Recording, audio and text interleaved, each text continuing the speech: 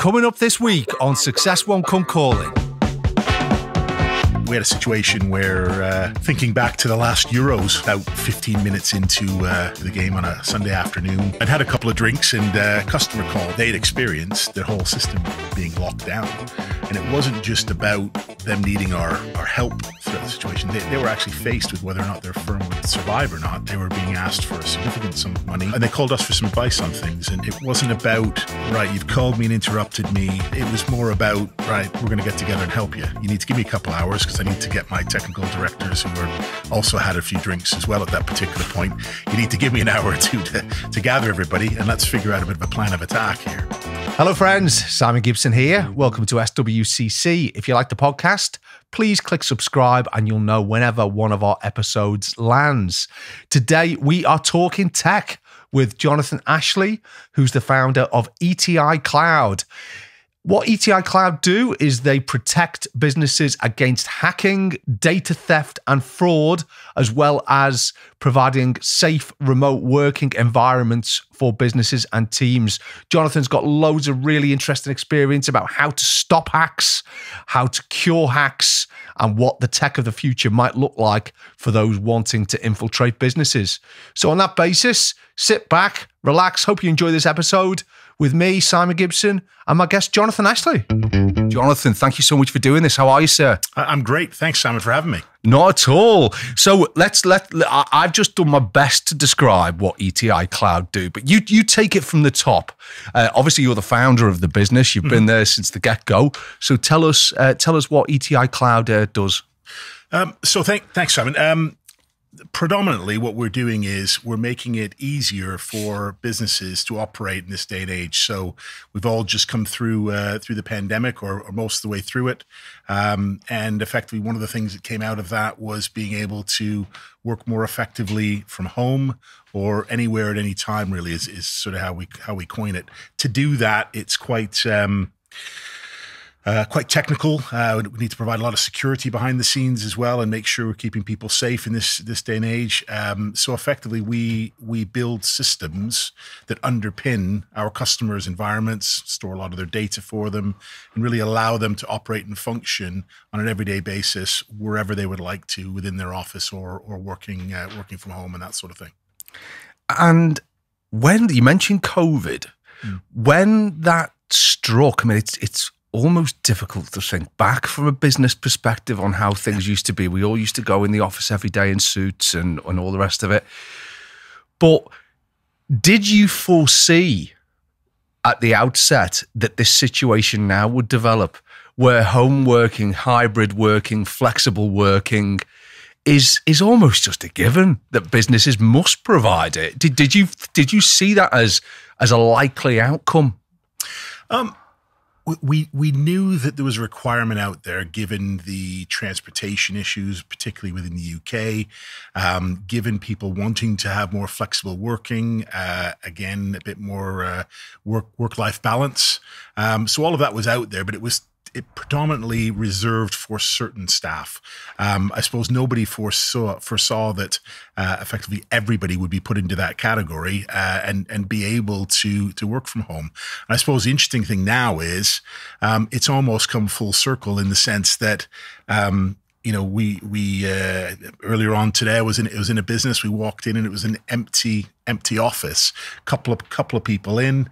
Generally, it's a lot busier on Fridays and Mondays, but today we walked in, very few people. Most people are working from home, and it just works for that business. And it's almost turned the business continuity strategy on its head. That if you can't work from home for any particular reason, there's an office space for people to go into and work. And from our perspective, the support we provide really doesn't matter where they are. It's they open up their desktop solution we provide for them, and they're in their business environment, their virtual business environment, where they have all the tools to help them function as a business. And I suppose for us, it's been key the whole way through. Yes, when we delivered these types of solutions prior to COVID, it was all about having that experience for a smaller number of staff. But we found out very, very quickly that we were obviously onto something that was very popular during the during the time where everyone was working from home, and as a result of that, I think hybrid working is sort of here to stay. Yeah, no, absolutely. I mean, I was interested in what you said there about this business continuity plan being turned on its head. I think that's got two sides to it, because on the one hand, systematically, I completely get why, if the majority are working from home, the office environment provides you plan B. And who would have thought that we'd be saying that? Yeah. But also, of course, what you need to continue with the business sustainably is employees. That's right. And I just wonder, in this day and age, if there's a business which is predominantly historically been office-based, if they don't have an agile and secure working environment, well, the disaster recovery plan isn't the only thing they should be worrying about. It's their ability to recruit and retain good people. Yeah, absolutely. And that's something we're finding. Even ourselves, as we went through the last couple of years, recruitment was a massive issue for companies in IT, because quite frankly, we were all looking for extra staff to help support some of the challenges our customers were facing. We sort of joked that some of our staff we hadn't met until post-COVID, when they actually came in and we had them in the office. So it's been really interesting. But you're right. That whole employment pool has massively grown, and it means that the talent that we're all trying to uncover and have come and work for us is much further afield these days. And I suppose it makes you work a lot harder as a firm as well, to make sure that you are retaining that staff. And so it does change the way people do things from an HR perspective as well. So it's certainly interesting times, and sort of turned traditional business on its head a little bit. So. It has. And I mean, we're in the Sparring Group, we're viewing it really positively, insofar as it's incredible to think this way, that only a short period ago, your recruitment strategy was based upon people who lived in, a 10-mile radius or something like that. Whereas, we've literally now got people working all over the country. And without that level of security, because you mentioned earlier, it's not just about, is it about facilitating things like connectivity and obviously sustainability of access to systems and that sort of thing. It's actually about protection of data. And I mean, that's such a key area for all businesses now in these days of GDPR and all of these dreadful hacks and fraud that we hear about. Yeah. How serious is a part of your business is it to make sure that not only can people work remotely and flexibly and safely, but they can work in a way where data and confidentiality are preserved? Yeah, it's massively important to our business, and it's something that is fundamental to the core of what we do, and that is the first sort of pillar of what we provide. What is interesting is the level of education. Some of our customers, businesses we work with, businesses in the marketplace, have had to go through in terms of getting staff to understand how to operate while outside of the office. Because, of course, when we're all in an office environment, we all know how to conduct ourselves. Moving to different working conditions, we all operated slightly differently. I'm sure you may have seen on LinkedIn when the pandemic first struck, there was lots of people say, I'm now working from home. And they'd have a picture of a desk with files laid all over it. And you're going... Clients' names everywhere. Exactly. Addresses. And so those were quickly taken down by various different senior individuals in those firms. But yeah, so it is core to the business. But what I would say is it's interesting, because if you go back to sort of 2017, 2018, pre-pandemic, the main industry we sort of work in is professional services, and specifically legal. And there were reports being put out by the National Cybersecurity Center then to the Law Society that were suggesting that nearly half of all firms had experienced some sort of a breach within the particular period that they did report through. You would expect that would have now changed and improved as a result of information. But what you're finding is I think things are just getting a little bit more sophisticated. Potentially people aren't learning as quickly as they should. Senior level buy-in to how they should be helping train some of their staff to look for things is potentially not being taken up as quickly as it should. So there is a lot of work to do around it, and there's certain things we can do to keep the environment really, really secure. But it's a partnership in it with ourselves and our customers to ensure that strength is there. And I think it's one of those things that the same way that we have physical security on a building, and people wouldn't walk out the door without locking it or without switching the lights off and putting the alarm system on. It's the same sort of idea. There's do's and don'ts that I think everybody's now starting to pick up, and it's about really people taking personal responsibility inside that corporate group to ensure that they're looking after their own personal side of the services that they're using, but also the greater corporate side of things as well. Yeah, I mean, it's interesting. You've just talked about the do's and don'ts. It'd be just fun to get into some of those. But first of all, the point you made on the people, the criminals who are trying to breach security, they're trying to steal data, they're trying to steal money, they're trying to get funds redirected to other accounts, and all these, these stories we hear which make your blood turn cold.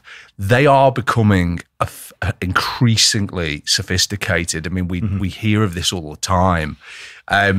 In your experience, do you feel that the technology that protects businesses against these sort of hacks is moving as quickly as the innovation and the ingenuity of those trying to commit the hacks? Yeah, I think, to be honest, I suppose the biggest challenge we have is there's an assumption that security costs more money, and that's an incorrect assumption. It's basically how you. It's a little bit like building a house. You can build a house correctly or incorrectly, depending on how you go about building it, but you still use the same sorts of supplies to build that house. And so from our experience, we build our system in a certain way that makes it extremely secure, but doesn't cost anything, over and above what you would normally pay for a solution like ours, through anyone else. So it's more about how that's constructed and how it's put together as to how strong that actual system is. So I think, there's some fundamental ways that most companies are being compromised if they do experience a breach. It tends to be things like email, tends to be things like phishing emails where they've opened an attachment, put their details in, and they're fairly lower level hacks still. And what that does is it opens the door to allow people inside, and it just depends on the level of strength within that system as to how far that person then gets within the system.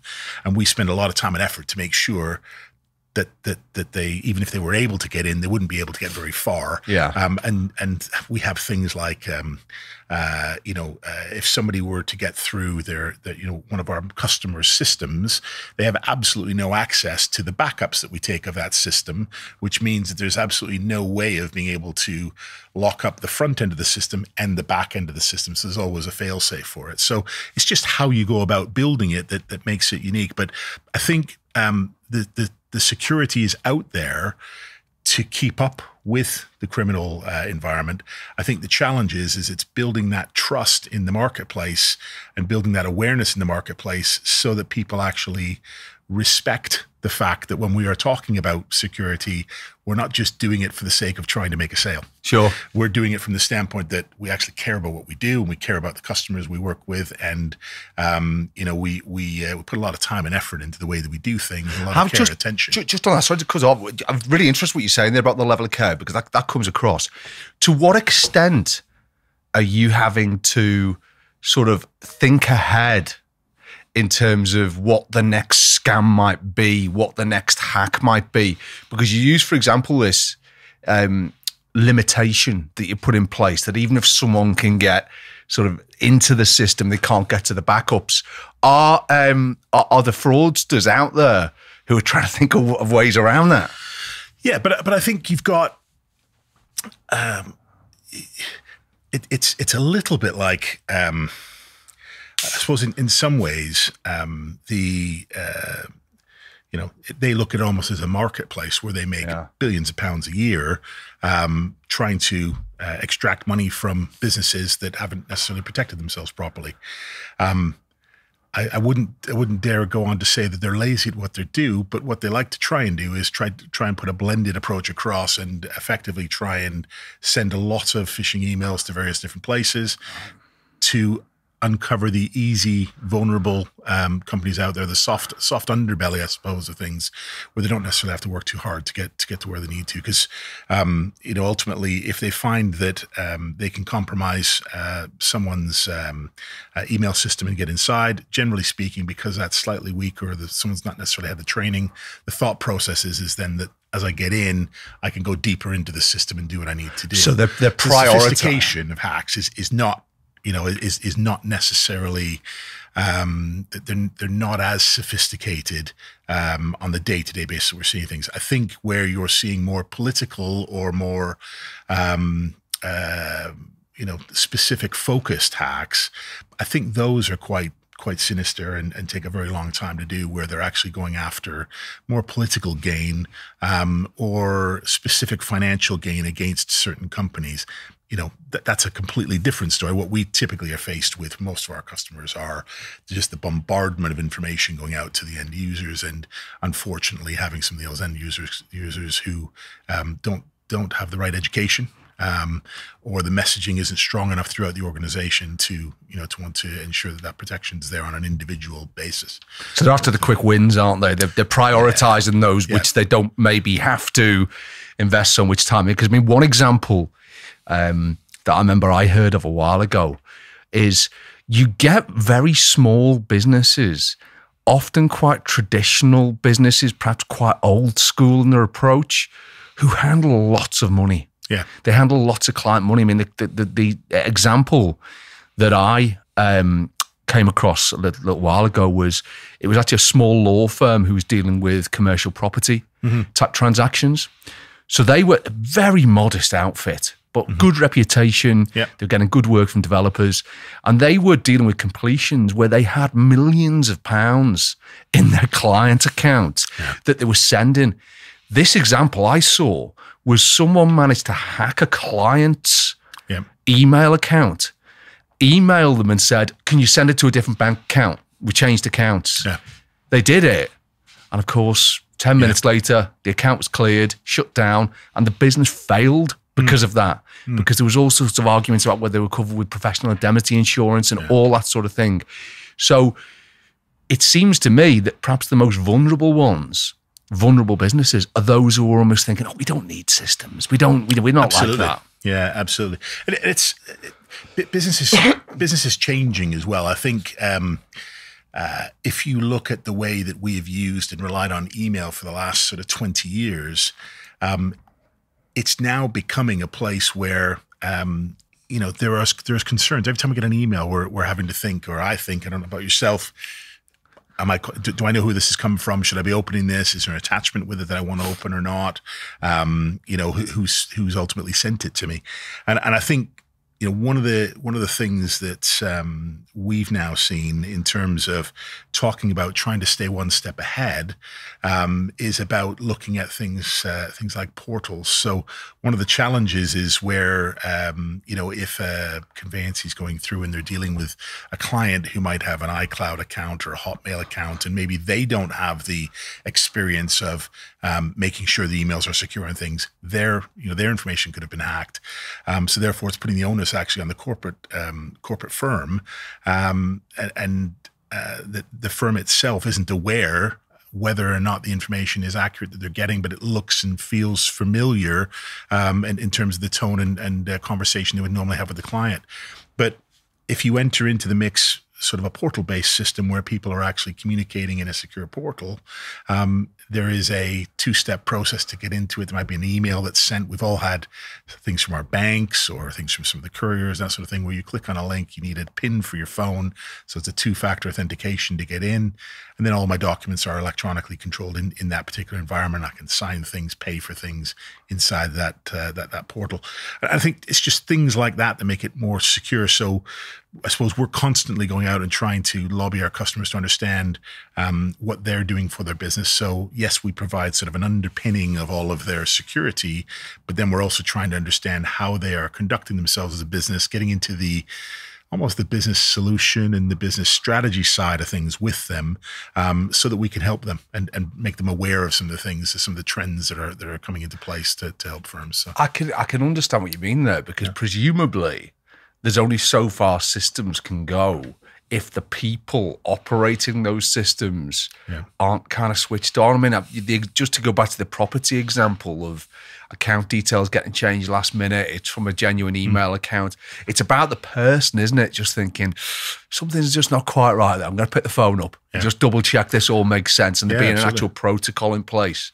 Yeah. So you get involved in that side as well, that kind of advising side. Yeah, I think it's one of those things. The relationships we have with our customers are really, once we go through the original setting up of the full system and making sure people can access it and use it, it's really about having regular information sessions with our customers, whether it be some of their senior management, whether it be specific people that are using the solutions, and really trying to talk to them and find out what they're using it for, what challenges they're having, concerns they might have. We also have a lot of, again, we mentioned that we're sort of specialists in the legal sector. So we have over 200 legal clients. That means that if I've seen it at one client, I'm potentially going to see that again at other similar firms that have similar focus points. So we can make them aware of things, obviously from a confidential nature, but we can make them aware of things that we're seeing in the marketplace and adjustments they might want to make to things. And we find that's actually the bit that makes it quite a nice process, and you're seen as more of a strategic partner in the process, as opposed to just a supplier customer style relationship. And that's the preference from our side. Is it makes it makes you get out of bed in the morning when you know you're having good relationships with your customers, as opposed to just sort of on a supply sort of basis with firms. I'm sure you know what I mean, but I do. And I mean that issue of partnership, I mean, that's got to apply, hasn't it, to this area, because of this issue that the technology is evolving, the hacks are evolving, people's behaviors are evolving, the workplace is evolving. So it's not just like an off-the-shelf solution where you can just buy it and then never worry about it again. Exactly. And it's we spend a lot of time and effort on it. Things like we've become partners with the Law Society, for example, and one of the main drivers behind that was to try and ensure we were pushing education and articles and things out to the membership, not just about hey, come and talk to us for ETI. We want to put something in place. It was more about, are you really getting the most from your technology partners? And if you're not, these are some of the questions you need to be asking. Are you looking at some of the new technology advancements? Because you should be looking at some of these things, because this is the trend. So portals, for example, and self-serve onboarding and all. I won't bore you with all the technical bits, but just ways and means for firms to manage their businesses in a more efficient way, but more securely as well, to protect against loss and all of those sorts of things. So. Because I mean, if a business gets this wrong, it can shut them down, can't it? Absolutely. We had a situation where, thinking back to the last Euros, where England was doing quite well. I think it was their fourth game in the series. In the first sort of round robin group, about 15 minutes into the game on a Sunday afternoon. I think we were all allowed to mix at that point, or 30 of us were allowed to mix. So I wasn't breaking any regulations, I assure you. But I'd had a couple of drinks, and a customer called, and we always go with the approach that every one of our customers has all of our directors' telephone numbers, and if you've got an issue, give us a shout. So mine was ringing, and I looked at it twice again and thought, did they not realize England games on at this particular Obviously point? not a football fan. And I thought, you know what, I need to do the right thing here. So I excused myself from the small group we had and went outside and gave the chap a quick call. And he says, look, I know the game's on, and I apologize for calling, but I wouldn't call otherwise, and interrupt you. And they'd experienced their whole system being locked down, and they had this on a Friday. We did a little bit of work with them. We used to provide their telephone system for them at that particular point, and we were doing a few special projects with them. Their whole system had been locked down, and it wasn't just about them needing our help throughout the situation. They were actually faced with whether or not their firm would survive or not. They were being asked for a significant sum of money. Oh, is this to unlock their data? What do you call this? This isn't malware, is it, or ransomware? It was effectively they'd locked down the entire system for. So unless you give me this money, your system's That's locked right. down. So they couldn't access their databases, any of their software. The entire thing was locked to their IT company, their third-party IT that they would work with, and they called us for some advice on things. And they'd spoken to their insurance company about getting help and assistance from them. They had a third-party company they were doing some work with, and really what they'd come up with was it was either going to be not necessarily support and pay any sort of fee, although that would have obviously been one of the options on the table. But the likelihood is it was going to take them at least 3 weeks to get back up and running. And you know the legal sector as well. Or as any I do. business takes you for 3 weeks. That could be survive or not. That's right. And the cash flow of the business at that particular point, it would have absolutely taken them to the brink.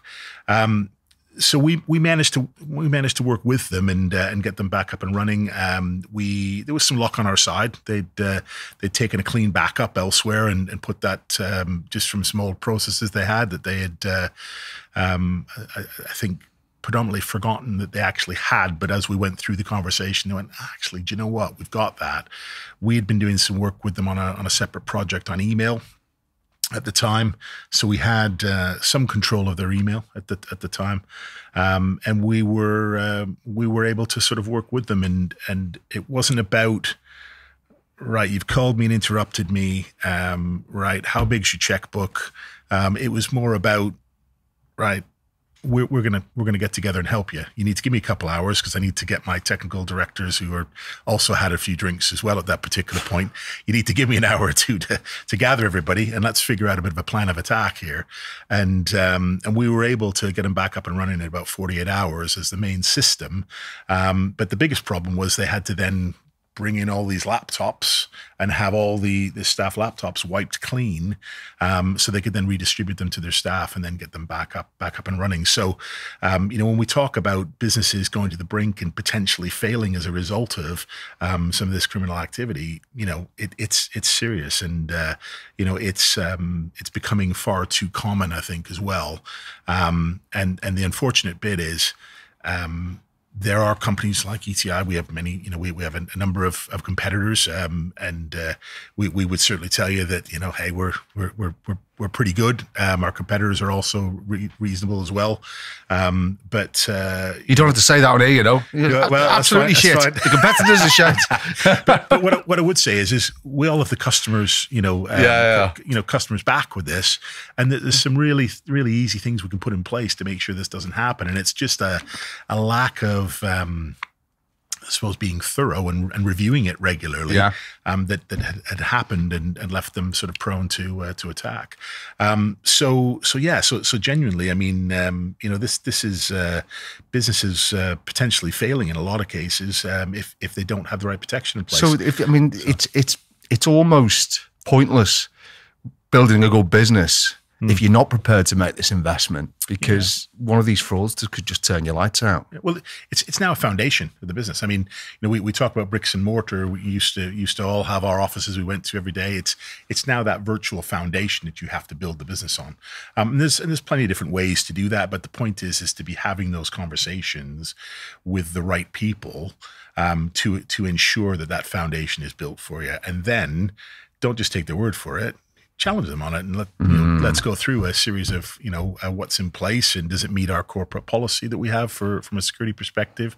Does it meet our insurance companies' corporate requirements that they place on us, and make sure that the checks and balances are in place, and that everybody is above board and works together. I mean, one of the big things we've started to do is a business continuity agreement that we put together, and we both sort of go through, and it's just making sure simple things like we have all the right contact details for everybody, so they our customer has ours and we have theirs, and they're up to date and current, because somebody may have left the business. Yeah, you've got to be careful of that, haven't you? Yeah, and a lot of business owners will say to us, look, I want to be the first one that's called, and yet unless we have that on the actual document, we're calling sort of middle management staff potentially sometimes when the actual owners of the business say, look, I actually want to hear about it, because I'm really interested in making sure that we're as secure as possible. So, it seems sensible. So the buck stops with me. Call me. Yeah, and I can then make some decisions for my organization with help from internally. But so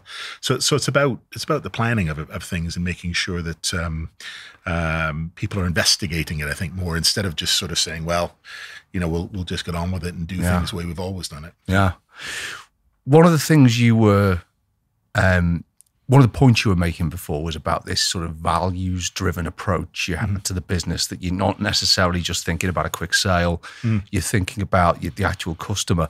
Well, what underpins that? Because I guess a cynic who's listening to this might think, oh, come on, pull the other one. Your view, you might well be looking long-term, but you're viewing this as a long-term profitable relationship. Yeah. I mean, how do you balance, as the founder of this business, with the need to make a decent profit? That's why you're in business. Yeah. With this genuine desire you've got to help people in this area, which could be life or death for their business. Yeah, it's quite frankly, it comes down to the business model that we've built. I used to be with another much larger managed service provider a number of years ago, and was in charge of was their head of business development at the time. We had amalgamated we brought in a lot of businesses we'd acquired. We had built some really great marketing documents that said we were able to do all these things, and they're all intertwined, and they would all work together properly. And so much so that as a business development team, we believed all of that, and we would be able to put some really cracking solutions together for our customers. The challenge was when you tried to get what was in essence siloed businesses to try and work together to deliver these services. They didn't always work that well, and what that did is it left a poor taste in the customer's mouth, in terms of they weren't necessarily getting what they originally were paying for. So the relationship immediately that you'd worked so long to build was in tatters, and you then wanted to try and build that relationship over time, and there were service challenges and things with it. What that meant is that at the end of the agreement, typically they were leaving and going elsewhere. You'd not had any ability to provide them with any other solutions and services. So it meant we were then putting stuff in the top of the funnel to try and keep the business at a certain level. And one day I was having a chat with a few of my mates, quite frankly, about, wouldn't it be great if you could build a model where you could just service your customers? They would want to stay with you longer. They would want to find out what other services you were able to provide that were fit for purpose for their business. You would then have multiple contracts with them. They would then tell people how good we are, because they would enjoy the experience of working together. We could use them as reference points to then tell other people, give them evidence of how good we are to come on board with us. And really it was about that ability to provide a really high level of customer satisfaction, which drove the initial ethos of the business. And so I suppose, it may sound like lip service, and you're absolutely right. The cynic would say, well, yeah, everybody says that. But we consistently have customers who sign multiple contracts with us and take additional services from us. One, because the services they require, because it's part of their business. Again, we know exactly what their businesses do, and we work with a lot of similar businesses, so we're able to put some of those services into them. But secondly, the more services we are providing, the more holistic view we have of their business, and more we can help them to ensure the strategies where it should be, protect them across more of their business in terms of not just the virtual experience, but also some of the physical experience, the internet connections, the telephone solutions, all of that sort of stuff. So, and was it just to ask you? Sorry to interrupt. It was interesting you made that comparison between your previous business, which sounds like it was quite a large corporate, and when you founded etiCloud. Is there an element there of the when a business gets to a certain size? Do you think whatever it does, they simply have to focus on only the bottom line because there's this model of perpetual growth and it's all sales driven and we've got shareholders to satisfy? Do you think when you've founded something that's your own, you can afford to bring in more of an ethics and values driven strategy? Yeah, well, I think it's important to ensure that we're true to our customers, and so we have a very achievable model. We, as we say to our customers that discuss price and things like that with us, if you are a company that has 2 or 3 employees, or you're a company that has 1,000 employees, generally speaking, they are all paying the same amount of money for the services they're receiving on a seat by seat basis. So we build our pricing structures based on an individual requirement, so that it's easier for us to maintain that service level of everything that goes into that. So the same security levels. So if you think about the way that in some cases, particularly with smaller business, it's often quite challenging for them to have an enterprise grade security system. Well, in our world, it's not, because if you're a large enterprise or you're a very small business, you're both getting an enterprise grade solution from us, because we are building that and we are providing that on an individual level based on the requirements of that particular customer. And I think that allows us to sort of ensure that we are replicating the solution that everyone's receiving. So you can just scale it once it's there. Yeah. And then from the flip side of it, we then make sure that we have the account management structure in place and the project team in place and everything else. So we are not running short of individuals to service our clients. And that's not to say we get it perfect all the time. I mean, you business yourself, you analyze and change things, and I can honestly say to you. So, for example, we are now much better at knowing when to hire staff on. When we first got into this and we'd get together for our board meetings and talk about hiring staff, we were already 3 months too late because it's so challenging to find people. Yeah. We are now at a point where we're saying, okay, do you know what?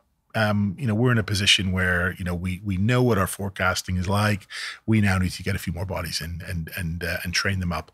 Often what we use nowadays is we use an apprenticeship model, because we find it really works well for us to be able to bring the right people in, a lot of enthusiasm, and then we help to sort of mold and shape them into the right sort of staff member for ETI, so we can then drive them forward. And we're very proud of the fact that we have 100% track record of hiring on the apprentices.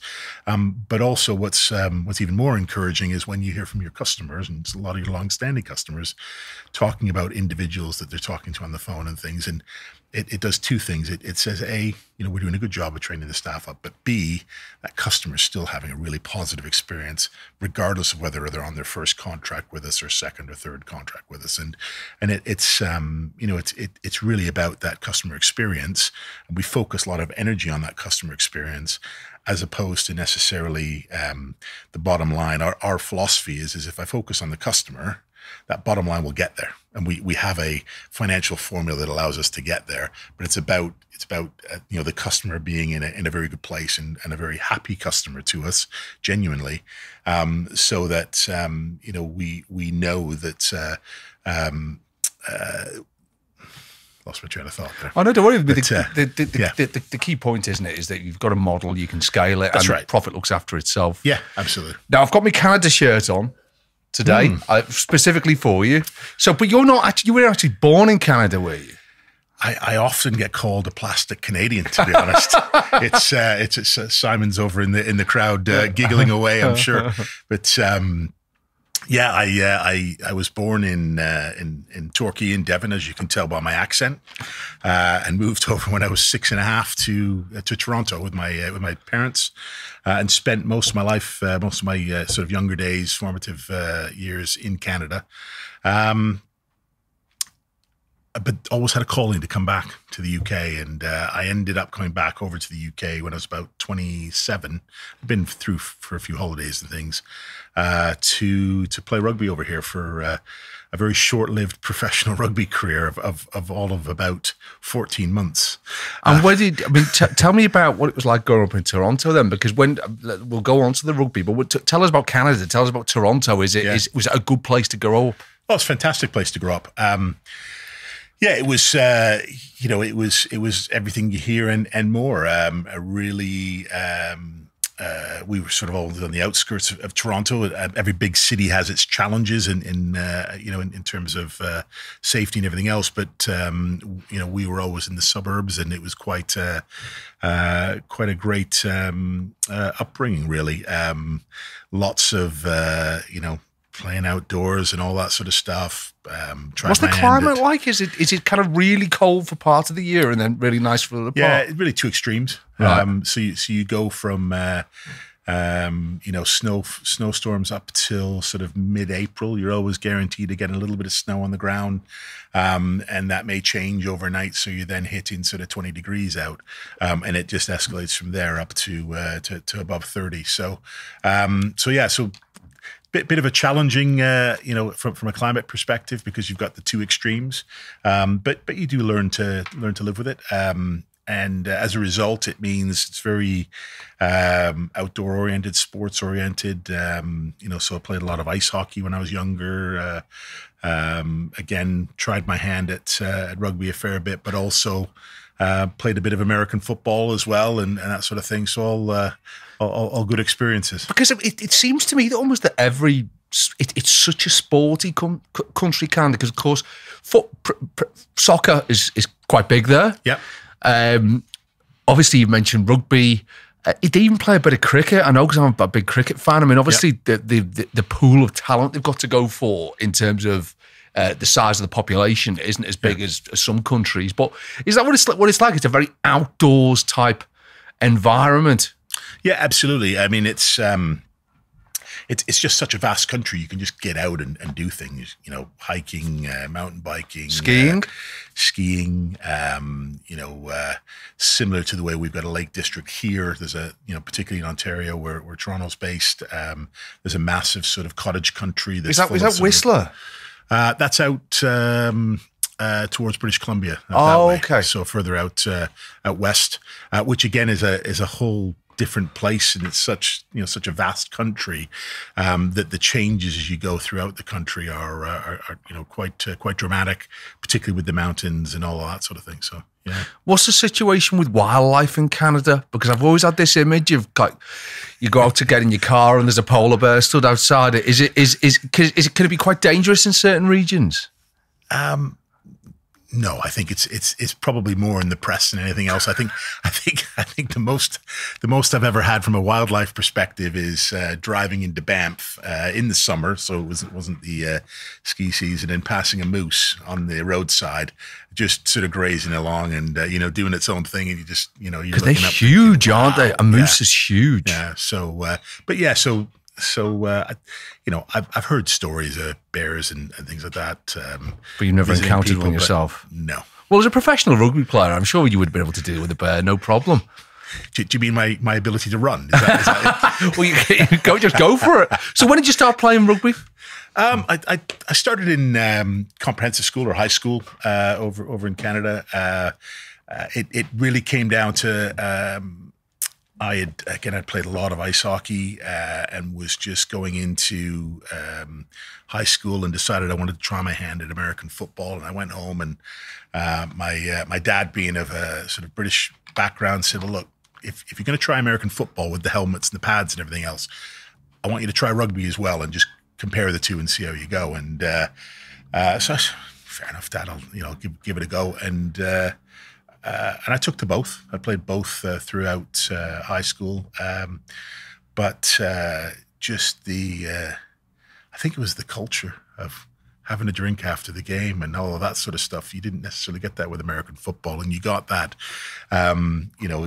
Probably wasn't old enough at that point, but sort of as I moved on, it's a social my rugby game. career is a lot more social over there, and got into a little bit more serious rugby. But I suppose probably when I played, it was a case of there's still a lot more social than some of the professionals are these days, which are very much about trying to build their physique and making sure they're in tip-top shape and everything else. It was a different day back then, and it was a bit more social around the games. When did you decide that you were going to try and pursue the game professionally? I'd played to a pretty high standard within Canada. I'd played for the provincial team. I'd traveled all across Canada playing in various national tournaments and things. I'd played for most of the Canadian team age groups as I came along. As in the national team? As in the national team, yeah. And what was, I'm not a huge rugby fan. What, Canada one of the, I know they're not at the real top table, are they, of rugby, but they're pretty good standard, aren't they? They're struggling a bit at the moment. Are they? As things go through, various times. Back then, they were much better, much stronger, which made the challenge even more difficult to try and get to the full men's side.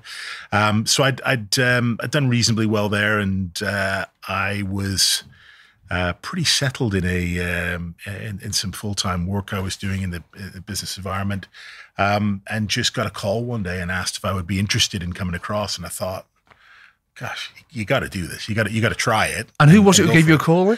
There was there's a scout over in Ontario who was looking for various different players for. I ended up playing for Rotherham over here for a season. Rotherham. And it was just one of their scouts that they had at the time. They had an injury. They needed to try and fill that gap pretty quickly. And I fit the bill, I suppose. So I came over on a trial initially. There was another Canadian came along with me for a different position. So it's quite nice to at least have somebody else there that was a similar background of things, and really enjoyed the experience. It was the structure of things, structure of the professional game at that time wasn't quite there. And I suppose, if I'm honest, my focal point from a rugby perspective was probably a little bit more on the amateur side and the side of enjoying it a little bit more than what I was as a professional, and decided that, look, it's probably not the right time for me to pursue this. I was, 27, 28, and had a solid sort of 6 years of working, and I thought, you know what, it's a bit of a risk, isn't it, to just pursue that? And so I went back and got back into business. Still played a lot. Really enjoyed it. Came back over in 2004 and played for Coventry for a bit as well. As it more as a sideline to a business I'd opened at the time over here,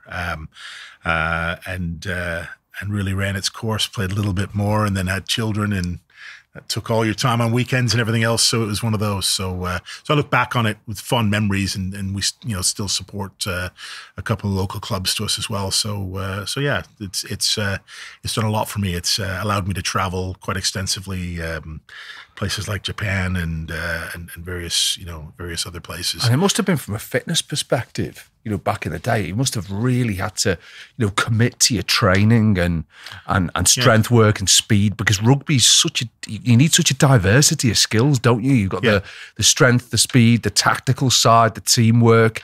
It always looks to me like one of the most challenging sports there is.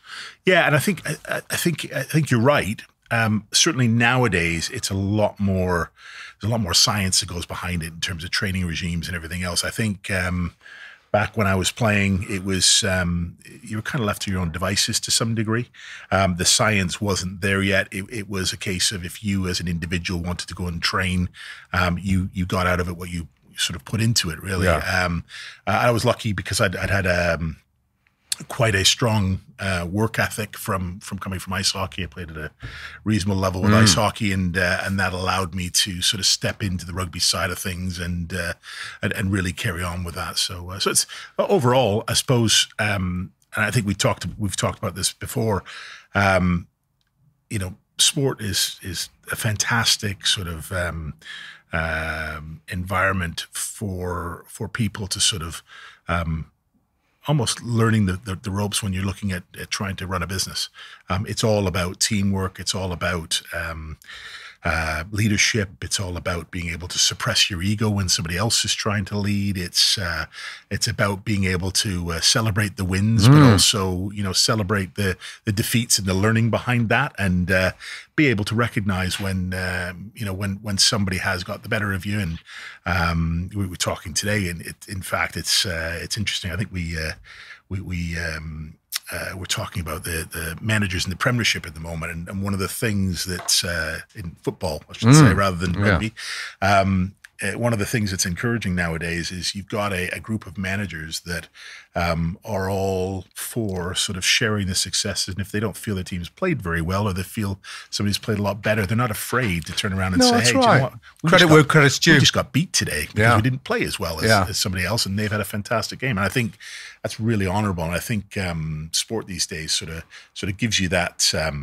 It's a self-belief to have confidence in yourself, whether win or loss. And I think it's great for for helping people, particularly in the business world. Well, I was going to say, because there's a message there about learning from failure and being gracious in success, which I think you can take forward to the business world. I mean, it always seems to me to be a bit of a cliche to talk about, I'm not afraid to fail and that sort of thing. But if you look back at your career in business with hindsight, I personally find that some of the most valuable experiences is when things haven't gone so well. Yeah, I agree. And where the key, isn't it, is you tend, when you're in business, to put pound signs on a certain level of failure. Yeah. What I try to do is think, well, what will I gain in the future through the learning from that experience? Yeah, that makes sense. Yeah. Is how do you deal with, just in business, when things don't go as you'd hoped? How do you deal with it, like emotionally, and also in terms of your business response? Yeah, I think it's really interesting question. I think to some degree, providing that you have a strong financial model, often I suppose you go through various stages of business. The first stage of the business is often just getting going, and you're trying to just fight for existence, if you will, and not to sort of hemorrhage too much money while you're doing that. But I think once you get past that and get into sort of a model and a rhythm with things, it's about almost doing the planning and looking beyond the finances and looking and there's an element that makes up the profitability and the revenue and all of that sort of stuff, and how much is left at the end for the business, and the expenses that go along with that. But quite frankly, a lot of it is about taking away the importance of that financial element and actually just building it into a model, and building it into a model that that you repeat. And if you're having success with something, go back to the things that are making you successful. If you are going down a path where you've been unsuccessful a number of times, you analyze that and review it. And did I put my best foot forward here, or should I be changing the way I do some of these things? And so I think it's about being honest with yourself. One of the original business partners that I started the business with, and he always used to talk about, can you look yourself in the mirror at the end of the day and say, have I done my best here? Have I put my best foot forward? And often, by communicating that message through your entire team, you can try and create a business where people are entrepreneurial in this spirit. yes, we don't want everybody going off in different tangents, but we all want them to have, a level of responsibility, engagement in the business, so that the direction that they're going is a similar ethos to the business itself. And I think it's just about constantly being rational and being able to review those decisions that haven't necessarily gone the right way, and then celebrate when you do get it right and try and do more of those, I suppose. But you also equally get down to a little bit of the sports side of things with the wins and losses, and you, you certainly do. Despite the way you organize yourself and put the strategy behind things and invest in the decisions that you're making, things, you don't always get it right, and particularly when you're dealing with with customers and I think back to opportunities that I really wanted to win. It would have been a very strategic win for us as a business to bring certain clients on. We didn't win it, and you look back on it and you think, do you know what? It probably wasn't the right time for us, and what can we learn from that? And I suppose from our perspective, we've got very good at being able to analyze and understand that, and as a result of that, get much better at doing things. And we recognize what makes us successful. And so now what we start to do is we talk about that a lot more in terms of what makes us successful. It's very difficult because you're walking that sort of tightrope between people thinking you're arrogant and all of that. Sure. But by the same token, you're saying, well, I'm not arrogant. I just you believe in yourself very, very well. Yeah, you believe in yourself, and it's that self-belief which leads to people meeting challenges. Absolutely. Yeah. Talking of challenges, you mentioned earlier the do's and don'ts of security and of keeping a safe, secure, agile working environment. Mm-hmm. I think the scenario that most people will be familiar with now is you either get an email or you get a text message, which is either asking you to open it or to open a link within it, or to perform some sort of action, or to reply to, or whatever it might be. I think we'll all be pretty familiar with that. Mm-hmm. And obviously the worst examples are where you're being asked for personal details and that sort of thing. What are the do's and don'ts of those sort of situations? And obviously in doing this, you'll be showcasing what etiCloud do for clients, the advice you give them. Yeah, so I think first and foremost, the leadership team within an organization needs to ensure that they are setting themselves up appropriately to deal with the particular situations, and that's ensuring that any of the more sinister, obvious things are weeded out of any sort of delivery. So having an email security system in place that's pretty rock solid, that ensures that a lot of the sinister stuff just doesn't get through. So it doesn't get through to staff. Which is key. There will also be secondary systems that say you might want to just have a look at this, but have a look at it sort of offline in a sandboxed environment to ensure that it is what it should be. And I'll let you make the decision whether you want to have that delivered or whether you want to view that. And it's important that staff are trained on how to use that properly so that they know what they're doing instead of just delivering things that are caught up because they think it should be. So that's like prevention better than cure, isn't it? Correct. Yeah. But then also what we're seeing is, I sat in on a call, a meeting about 2 weeks ago with a managing partner of a decent sized firm, about 160 staff, who, was going through training. I think this was probably his 5th or 6th training session he'd done over a number of weeks, where he was actually sat with staff either in the boardroom or connected through video conference, and would go through and specifically ensure all of his staff know what the company sort of policies and the company ethos is surrounding things, but also how to look for things that aren't necessarily normal and could be suspicious. But also then to reassure staff that, look, it's okay to ask questions. It's okay to have made a mistake. But if you think you've made a mistake, let somebody know. Definitely. Because I think that the challenge we have in a sort of a blame culture at the minute is that people can feel sort of ostracized that they've made a mistake. So they just sort of bury their head in the sand, even though they might think, I'm not really sure about that. What you want is you want to have that, you want to have a no blame culture so that information is coming out, because the sooner, the management team and the IT team helping them is aware of it, the quicker they can just double check and root out that, actually you're okay.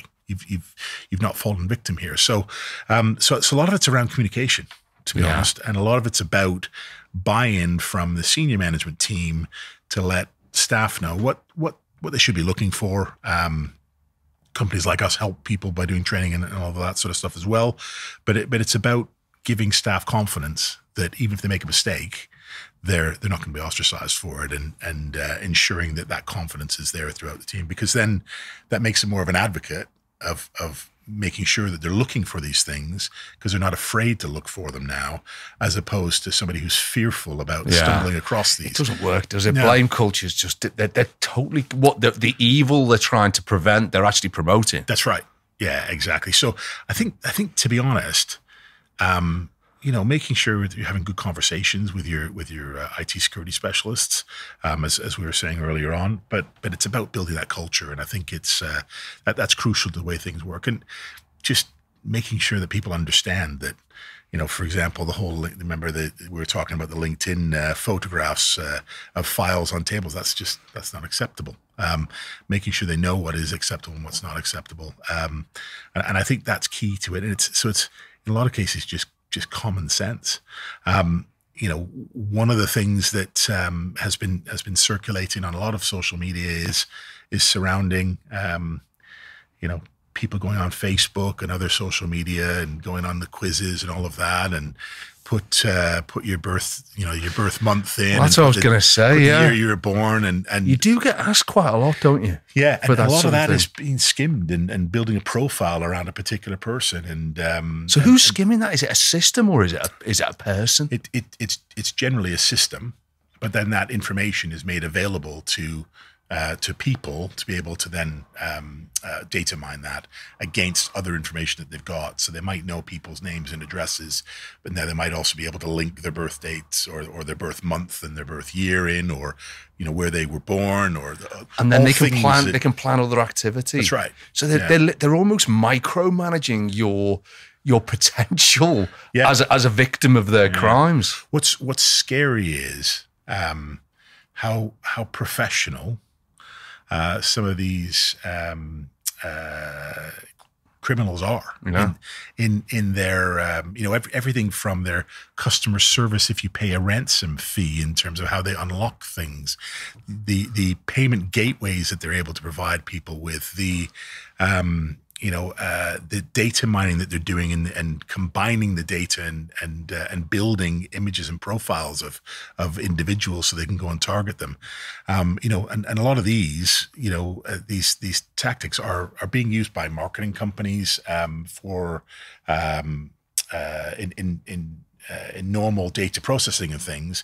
The same sorts of tactics are being used by the criminal networks to be able to sort of build profiles around people. So it's a case of that's when it's becoming very clever and very, very scary. Sophisticated. And it's profitable business, though, isn't it? It's worth the investing the time. Absolutely. So it's a case of, I think a lot of it stems from education, and I think it's something that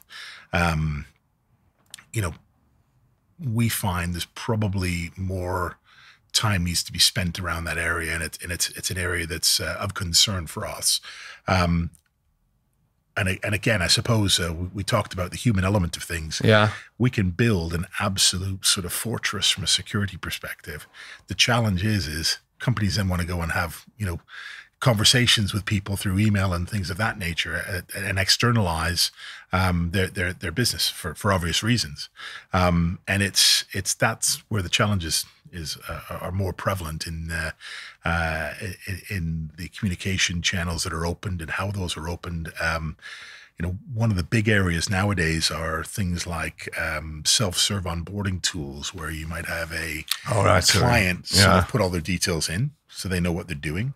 And then there's automated links and multi-factor authentication to authenticate them, so they'll get a text as well as an email with a link connecting to where they actually go and look at the data. Things like that are very clever ways to ensure that your client interactions are protected and secure. And that's the type of thing that what we're seeing. So we would sort of advise more education for staff, more senior level buy-in, discussions around the types of security products that need to be in place. But then also looking at advancements based on the business model that they're running and what would work for them. So, what is the right fit for them? What is their core task as a business? And then trying to help them from that regard. So, well, it comes across in that prevention rather than cure. It seems very reasonable, particularly when you're faced with people who probably spend all day long trying to think of increasingly sophisticated ways to get into your systems, but also to influence the way your people behave. Yeah, absolutely. So in sort of one statement, in terms of what the future holds for etiCloud, in terms of what your goals are, the classic, where would you like to be in 5 years? What if we met again in 5 years? What would you be telling me you'd been up to? I'd hate to sit here and tell you world domination, but it's a bit along the lines of world domination. No, we on a serious note, we see other markets globally that our services would fit well into those marketplaces. They are the typical marketplaces. Australia is one, North America is another, where there are massive similarities to the way the UK market works. I think there is plenty for us to do within the UK. Our reputation in the industry is very strong. It's taken us a number of years to ensure that we've built our brand to that level. We have successfully worked with a lot of customers that like what we're doing with them. We're working with a lot of partners from a technology perspective, so we're sharing a lot of good ideas with our customers. We're doing a lot of good things from articles and putting information out to the Law Society members. So we want to do a lot more of that. And ultimately what we want to do is ensure that we are we're not just turning around and saying, right, we're off to these other marketplaces. We have a lot to do in the UK. We see the security side of our products evolving.